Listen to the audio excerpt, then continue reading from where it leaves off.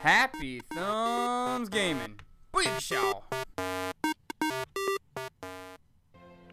Hey everybody, it's Brian with Happy Thumbs Gaming. Today we're checking out Lego The Hobbit Free Roam, and we're going to actually roam around in Bree and pick up all the quests and collectibles. Well, actually not quite all of them. As you can see, we've got 6 out of 7 labeled. I'll get to that here in a minute for the red bricks. We do find 7 Mithril bricks scattered around. We also pick up a couple dudes, Barlaman Butter Bar, as well as Bomber, Young Edition, and the Bree Peasant. So we're going to start off here way over where we always start, and we're going to teleport over into Bree. Now, I will make note real quick that there is a dwarven loot dispenser right behind where we started there, so make sure that you stock up on loot and make sure you have 100 or so of each. In fact, there is one coming up that requires 500 carrots, so you might even grab that sooner than later. So here we are with our caw-caw. We're going to land in Bree. We're going to gets to getting. And first things first, we're going to go ahead and target this question mark here, which is fireplace replaced. I think that's what it said. Anyways, we're going to head on in there anyways. And basically, dude needs some help building his chimney up, so we're going to help him out. And this will cost us a few items from our loot, but we've got more than enough thanks to that dwarven loot dispenser back there in Erebor right behind where we started. So, all right, I'm going to go ahead and take this quick moment to remind you or inform you of all of the quick links down below in the video description. These are actually targeted for all of the different collectibles, so if you're looking for something specific, maybe you need the character or whatever it may be, a Mithril Brick, Red Brick, go ahead and click those links and follow along a little bit quicker. So I will go ahead and note, too, and start addressing the Red Brick issue, as you probably are wondering why we missed one. Well, we didn't really miss one. It comes down to the fact that once we got all of the schematics, we tried to forge all of the items. Well, obviously, we didn't have all the Mithril bricks because they're scattered throughout the open world. Speaking of which, we just grabbed one for building Buddy's fireplace up, and look at that nice fireplace. And I even had some nice green and white wallpaper on top to make it look oh so nice.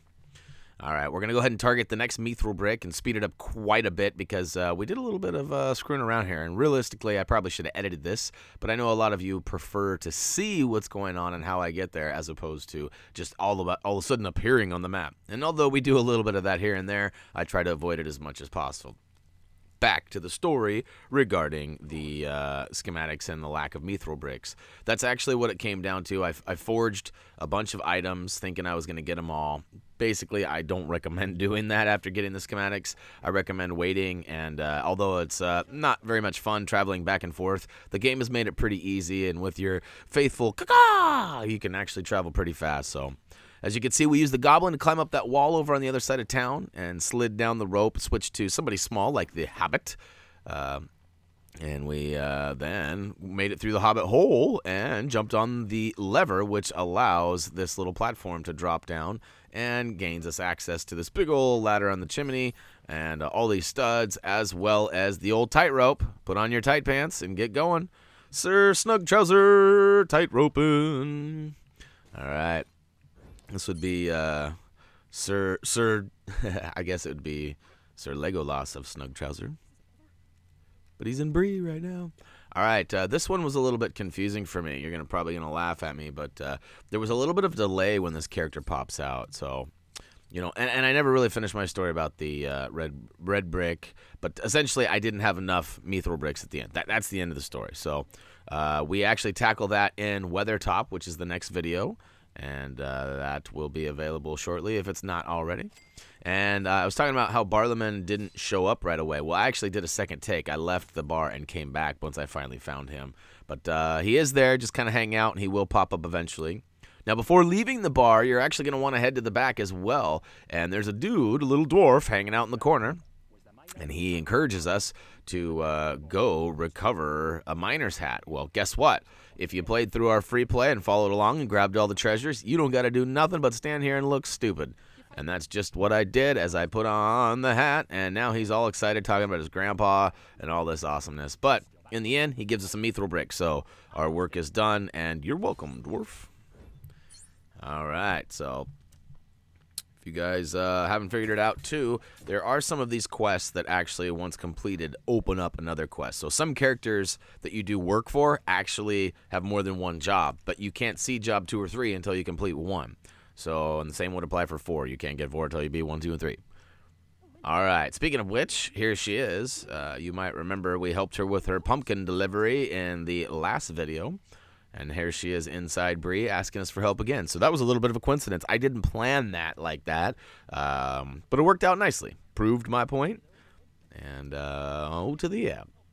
If you haven't already, I highly suggest start using your mount, your warg, your faithful steed, whatever you want to call it, and select it by hitting the character select button and then selecting the horse instead.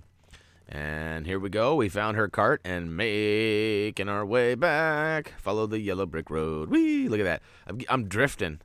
You didn't know I could drift this carrot cart, did you? Oh, yeah. All right, so make it all the way into town. Run over anybody in your way. And look at her. She gets all excited and hands us over another brick. So, woohoo! Now, I'm gaining all these bricks now, but I do have to forge an item or 2 along the way because, again, I forged items, and at some point it'll all catch up, and I'll have the item before, for the quest. But anyways. Okay, so let's see here. So now we're just going to follow the stud trail again. This one's actually right outside, and there are a couple that are right outside the walls. I still consider these Bree. They're all in the area of Bree. And I know some of you think that that's like freckles or something. That's an awful lot of freckles, and I've never seen anybody with, well, I shouldn't say anybody, but more often than not, you don't really have chin freckles. That looks like a 5 o'clock shadow. So I know somebody's probably going to stand up for her and say, no, it's not. But you know what? If she would just get herself a razor, we wouldn't have this talk. Nobody would be disputing anything. So, oh yeah, shave it off. All right, this one was almost confusing to me. As you can see there, I was watching the compass down below, trying to figure out exactly where I needed to go, and it seems to be moving. I mean, you can tell it's definitely moving around. And turns out the way to go is actually right inside the door here. Psych. No, it is. I'm just kidding. You go in here and check it out. There's all these little orcs flashing around, and it almost looks like they're partying, but really they're actually, I don't know, they're in a big mosh pit, literally. And take them out by just getting your cha-cha on. Cha-cha-cha-cha. Bam! Look at that. Did you see that big old body slam? Body slam! Body slam! Remember that from the old Punch-Out? Or I guess, was it Punch-Out? Might not have been Punch-Out. I think it was the arcade version of Punch-Out, not Mike Tyson's Punch-Out. One of you guys will remember, though. That's what you guys are here for, to help remind me of all the things I forget. All right, this is a little tricky, too. I will say you do not want to pull out your horsey and ride away into the night in this one, because you will leave Buddy behind and you have to go back. I actually, truth be told, I had to go back. I made it all the way in there on my horse and then did not have him and realized I had to go back. So that was round 2 of going to pick him up. And it worked, though. So here we go. Oh, yeah. And beard and all, here we go. Those are some awful long, I'm assuming that's a female. I mean, maybe I'm wrong. I don't know. Regardless, we've reunited them. I wasn't paying attention to the story. I'm sure it is. I'm sure it is. And again, I can't hear what they're saying while I record this audio because it would just echo in the background. So, yeah. Although you should be able to hear it in the background of yours. I don't want you to have it echoing. All right, right back into this cave. Boy, this is a busy cave. I tell you what. Lots of things happening here. We're going to sneak right back in here and follow the old gold carrot that's pointing to the other side of the screen as I loot up a bunch of boxes. And we can see here there's a little sign that shows a pig eating those green, I believe they're apples. So we're going to slide through the little hobbit hole on the far left side, which again, destroy the wood boxes if you're not seeing it. And then get up top and select Ori and fill that sack with some rocks. Drop some coal, which, look at that, drops a pig for us. Wee, wee, wee. And there are 3 pigs, and there are 3 kind of small little mini puzzles in here. So you just saw 2 of them be completed, and then you just need to make your way to the oinker itself and ride him to victory. Now you take him and bring him on over into the pit there, the pond, the pen, the pig pen. Da, da, da, da. Third time was the charm for me, right? All right, so we've gotten up top by using Sam to plant the seed over there. And now once we get up top, we're going to spin that crank, which provides us with another sock to fill with coal. And then once you fill it up, it'll provide the third pig. So second one was for getting down below. And it drops it up top. And third one up there. So now you just got to ride them in, and that'll do it. So, and again, you do get rewarded another Mithril Brick. So, woohoo! We're making good progress on those. In fact, there's only one left, but it happens to be the last item we get. So, we'll come back to that later. And if that's all you're after, go ahead and use the quick link down below in the video description to skip all this other shenanigans stuff. All right, so here we are. We clearly need to head to a campfire because it's lonely outside and dark. And ooh, we got stuck there. Our horse is trying to go in that cave. He must smell something. All right, so we're actually going to head all the way back, and we're not going to quite change the time of day just yet. We're going to head inside and around. We're following the yellow brick road here. This is actually going to take us to a red brick quest for the double loot, as you can see. Hopefully you brought some money, because it's going to cost you 750,000 studs. And boy, I can't wait till we get some more multipliers. In fact, the one that we're missing happens to be the 8 times multiplier. Down below in the bottom there, the last one. I'm pretty sure. Don't quote me on that, because we're not there yet. But I'm 99.9999% sure that's what it is. So, all right, this one is going to require the Mithril horseshoes. And that will cost you a few Mithril bricks, as well as some Lego loot, too. If you need any of that Lego loot, just a reminder, there's that Dwarven loot dispenser in Erebor, rather than going and farming, stuff around the area.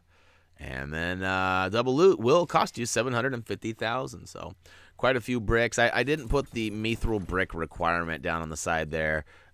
More like, I assume you probably have as many, if not more, Mithril bricks as myself, if you are following along video for video. If you're not, you're probably not wanting a step-by-step instruction, and probably not counting. It's more of what you need and where to get it, kind of a thing. So again, if you're looking for a schematic or a blacksmith design, whichever you prefer to call it, make sure you check out our blacksmith design video, as well as all of our free play, because there's one in every level, as well as 16 scattered through the free roam. We show you where they all are.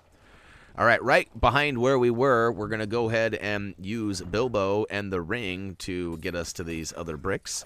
As you can see, I destroyed the bricks, and they allowed me to build up a little crank handle. Once I spun that crank handle, it actually opened up the door down below on this cliffside here. So there she blows. It's nice and open for us, so we're going to tuck away and get inside there. One of these days, I can stop stud whoring it up there.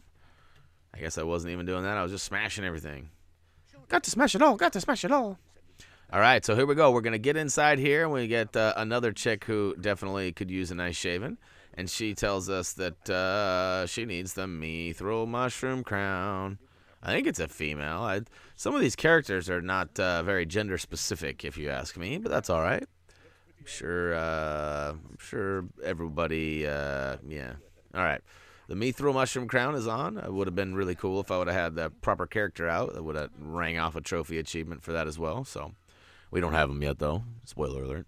All right, so once you provide the Mithril Mushroom Crown, we're going to go ahead and pay the 50,000 and get that red brick for this super slap, which I have not put to use yet. I'm not even sure what it is. I'm assuming it's for, keeping your pimp hand strong when you're working the corner. Go out there and, super slap. Maybe not. I don't know. All right, next red brick quest is right around the corner. It's Trader's Treadmill. What? I don't know if that's a trader as in you've betrayed me, or if we're just making a trade. It looks like we're making a trade, so this will work out all right. He says something about pungent manner. Uh-oh, poo studs. We all remember what poo studs is, right? If you don't, check out our Lego Lord of the Rings poo stud video that old HTG Reese busted out for us. So we had what we needed here, and we went ahead and provided it for him. And if you missed his little comment down below, it was the Mithril Giddy Up Staff. So kind of a weird deal there. It's like a carrot on a pole. But regardless, it gives us the poo studs, which is only 25,000. That's a pretty good deal if you ask me. And if you got a multiplier on, you hop on your mount, which is right there. You can pull them up anywhere, and you can just spam that circle or B button, and it should just poop out studs left and right. All right, there's Bomber, Young Edition. And we're going to go ahead and pick him up because there's nothing better than a young dwarf.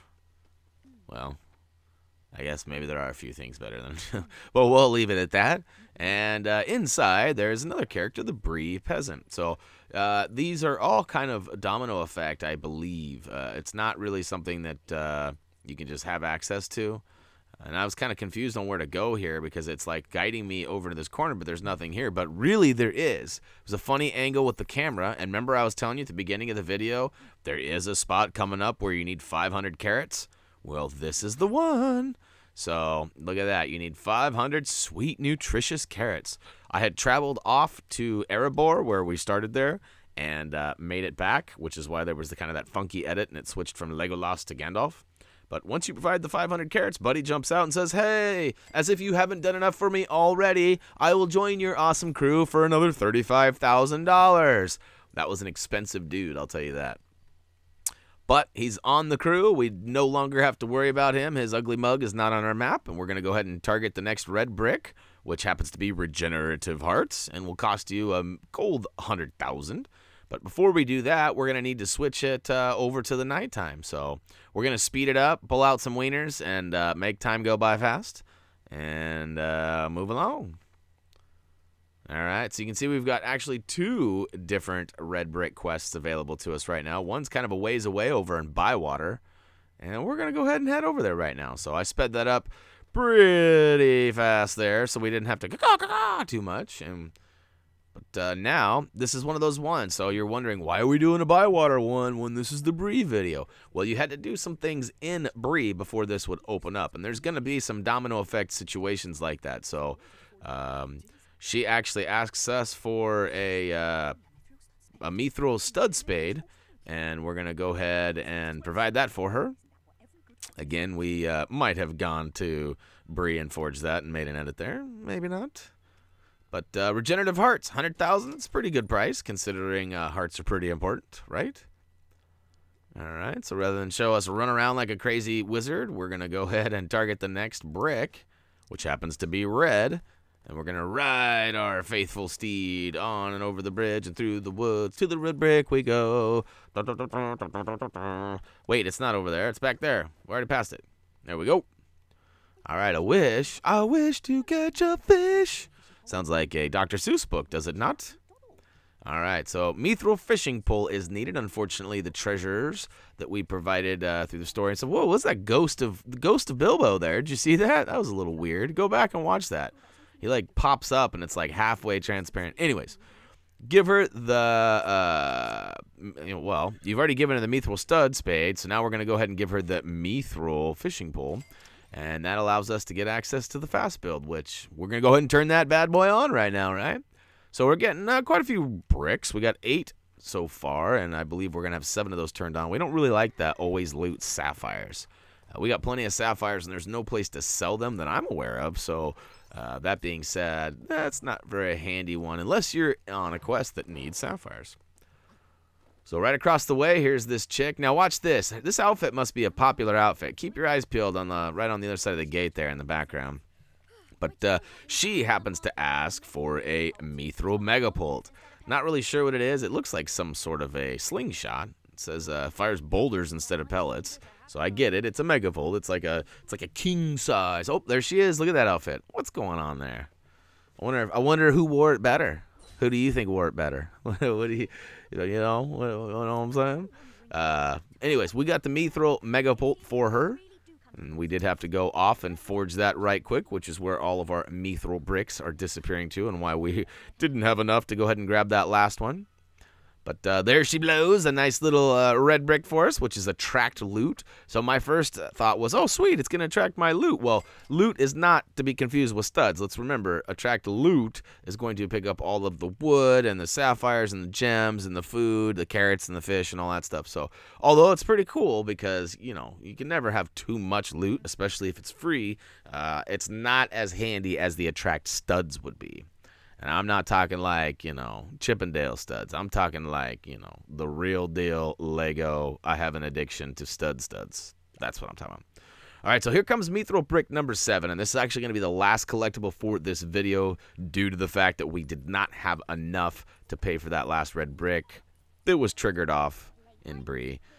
This one is actually one of the more difficult ones to complete. It's a mini game. It's pretty simple, really. It's knowing the locations of the 3 hide-and-seekers. So first off, we know there are 3, and she tells you right there. One's on bush, one's on tree, one's on roof.